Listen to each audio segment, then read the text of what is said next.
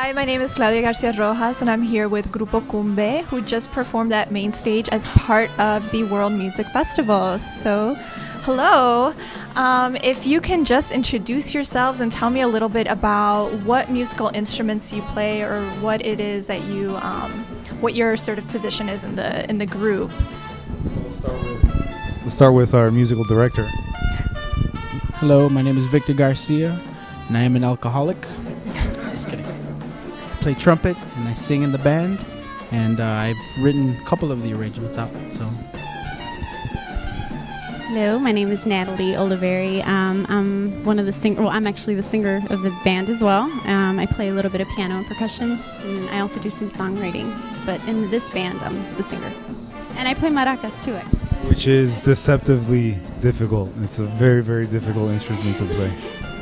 My name is Leo Suarez. I play traditional Afro-Colombian percussion, which is what I played today was a tambora drum. I also play the alegre drum, which Jose was playing today, and a little bit of maraca and llamado. Okay, so why don't you tell me a little bit about how Grupo Cumbe came together and how it was formed? Well, Victor and I will play with a Colombian band out of New York called Grupo Revolu. Okay. And they come out to Chicago a lot, maybe once or twice a year. And there were so many people contacting Grupo Revolu, thinking that they were based in Chicago, that one day I told Victor, I'm like, why don't we just put together a Colombian band? There's no Colombian bands here, Colombian dance band, to give people an option to, instead of before people that ask, oh, can we book a Grupo Revolu? We would say, no, they're in New York. But now he's saying, well, they're in New York, but we have this local option here. And it was something that really the city of Chicago was kind of in lack of. So. Amazing. And so you're the only group in the Midwest that does Afro-Colombian percussion, right? Correct. So tell me a little bit about that and how it is that it distinguishes you from other sort of Latino cumbia groups playing in the city. Right. Well, the instruments we play are really unique to Latin America, you know what I mean? We play traditional instruments. I don't know if you had video of them, but the alegre drum, the tambora drum, these are drums that are unique to the Caribbean coast of Colombia. And a lot of times people see them, they don't know what to make of them. They think, is that a djembe? Is that a conga? Is that a barril de bomba? But no, these rhythms and these instruments that we play are unique to the Caribbean coast of Colombia. And unfortunately, we're the only people playing, you know, that type of tradition here in this area of the country. Okay, so why don't you each tell me a little bit about sort of the sounds that you sort of play and how it is that it's sort of traced back to the different sounds that you hear in Colombia, because I'm sure there's a melange of different sort of sounds and traditions musically, right? Yeah. I notice a lot in the music there's a lot of clarinet, and usually they add a lot of inflections like growls and shakes, and something that sounds more human, more vocal than anything else. And I try to bring that out in the trumpet, because I don't play the clarinet, you know. I don't go that way, you know. But just kidding. And likewise, when I sing, I try to make it more fun, like a party atmosphere, you know, to get the people dancing and not shy, and to sing along and just have a good time. You know, this is a party band, and I'm really happy to be a part of it. So. Well, yeah, I mean, I kind of agree with him. Just the melodies of the cumbia songs are so beautiful. The words are beautiful. And just, you know, even playing the maraca, the tambora, the alegre, everything, all the rhythms kind of connect with each other. There's a connection between each rhythmic pattern, which I think is really cool. And, you know, it kind of gives people that energy to want to dance and, you know, just move around, so. I mean, what I really enjoy about what we do is the fact that we take very traditional, you know, instrumentation, and then with amazing musicians such as Victor and Adrian, who was playing piano today, and Brent, who was playing bass today, kind of give it that jazz feel, which is something that huge stars of Colombian cumbia history have done, such as like Lucho Bermudez and Pacho Galan. These are the people that brought cumbia out of the streets of Barranquilla and Cartagena and into the concert halls of Bogota. So what we try to do is play a little bit of this and a little bit of that and bring it together, and hopefully people like it and hopefully people dance, and most of the time they do, right? Yeah, I was certainly dancing tonight. So, can you tell me a little bit about your background? Are each of you Colombianos? And if not, how is it that your background sort of plays into your own musical inclinations and inspirations? Well, I'm Colombian. Natalie's half Colombian, Okay. and so and half Italian. So in the whole band, that makes 1.5 Colombians.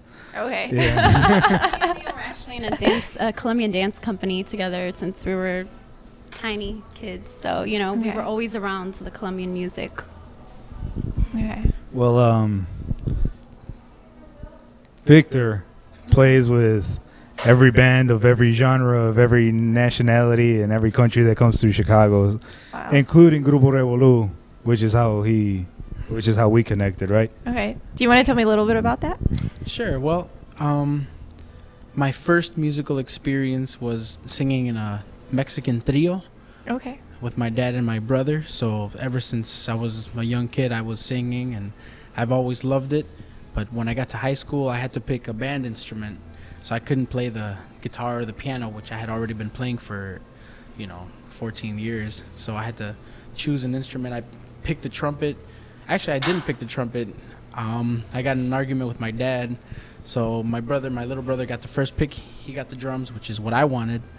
And then my brother didn't want to play an instrument at all. He took the flute so he can fit it in his book bag. And my sister picked the clarinet. And I was stuck with the trumpet, but it Seems was like it one of worked those. out. Yeah, it was just like one of those arranged marriages that just kind of worked out in the end. And the first gigs that I started doing were jazz gigs, and shortly thereafter salsa and some classical stuff. And from there, I've just done pretty much everything, from Colombian music. Then I've played with Sudanese musicians, musicians from Israel. I mean, I don't know. I think all that has become like a melting pot here, where when I play, all those influences just come out of my horn, no matter what I'm playing, and it kind of becomes unique to the person, I think. So that's the element of jazz that you were talking about. So Amazing. And so tell me a little bit about whether you guys have an EP or an album coming out anytime soon. Is there something that fans can sort of purchase or check out? Unfortunately, we are all so busy with so many projects that's something that we haven't really sat down to talk about. Maybe we should talk Maybe about in the it. future? Maybe because of this interview, we'll talk about it. And Yeah. perhaps we'll get around to it. Right now, we're trying to find the time in our schedules to at least do a steady gig or something like that. Right now, we just kind of come together when necessary, but I think it's Yeah, so where can people check you out next time? Where are you performing? Well, the next time we're going to be performing is at Las Tablas Colombian Steakhouse on the 3rd Friday of November.